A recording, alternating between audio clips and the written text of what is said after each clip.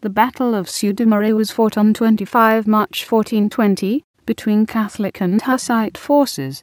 The Hussites were led by Břeněk of Švihov, who was killed in battle, and Jan Žižka 3/4, whose forces proved victorious. This was the second major battle of the Hussite Wars. The first battle, the Battle of Nekmíř, was more of a Hussite retreat than a true fight. The Battle of Sudoměř began after Hussite forces which had taken up temporary fortifications on the plains were found by Royalist forces, who closed in for an attack. The Hussites were greatly outnumbered 5-1, and initially hoisted the white flag, but when the Royalists refused to accept their surrender, the battle truly began. Though outnumbered and comparatively ill-equipped, facing heavily armoured knights, the Hussites had fortified their surroundings ingeniously.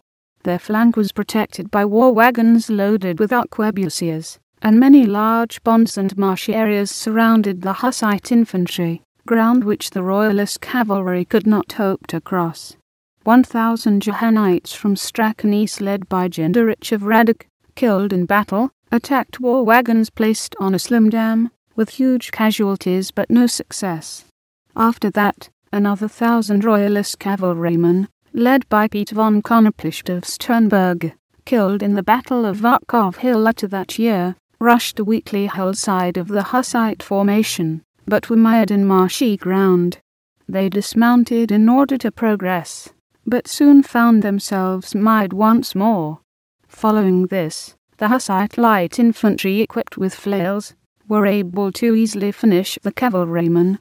The battle ended with the advance of night and fog, during which Žižka 3/4 and the Hussite forces were able to escape.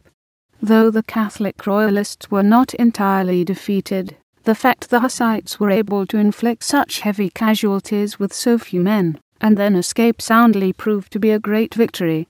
Only 400 Hussites, farmers and townsmen, including women and children, beat the 2,000-strong force of heavily armoured cavalry.